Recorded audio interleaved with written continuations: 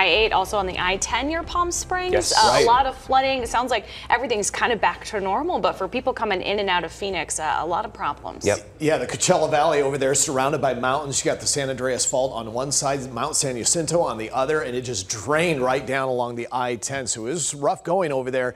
Palm Springs, Cathedral City, Palm Desert area, Rancho Mirage has some wind damage as well. We had those wind gusts. It was a big wind event for us, more of a wind and rain for western Arizona. No rain for us, but we had wind gusts in excess of 43 miles an hour over the weekend due to the passage of what was Hurricane Hilary. Now we've got some of the moisture that was brought up from the south on the tail end of Hilary as it moved to the north. So we've had 0.04 of an inch of rain over at Sky Harbor, still over 1.5 inches below normal, but at least it's something. I mean, we've gone so long, over 140 plus days without measurable rain last week. We finally got a little bit last week. We're starting to add to that, starting to add to our wind gusts total as well. We just clocked 37 miles an hour down in Casa Grande, 35 in Maricopa. So these showers aren't done just yet.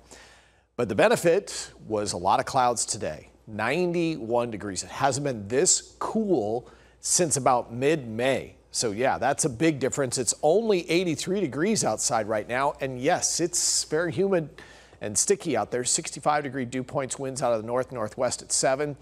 Temperatures in the 70s down in the southeast corner of the valley where they had some rain earlier this afternoon and this evening. These splash and dash showers will continue. You can tell it was raining today up in Flagstaff, only 71, only 68 at the Grand Canyon. Still a flood watch for the Kaibab Plateau in the Grand Canyon area. And we've got a flood advisory in Tucson. So this is significant because we still have showers to the south of us in the Casa Grande area. So these splash and dash, these fast-moving showers will continue for the next several hours into the overnight because look at this feeder band. There is a lot of moisture coming up from the south. It's all connected.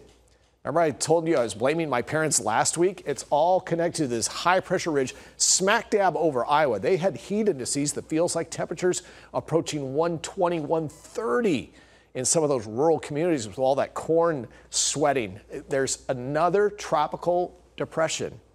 This one could be named Harold overnight, Y and H, because it's an Atlantic storm.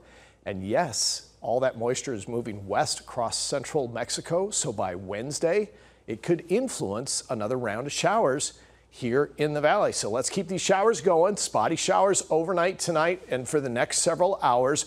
Tropical moisture is a question mark on Wednesday. Temperatures will actually be below average through Thursday.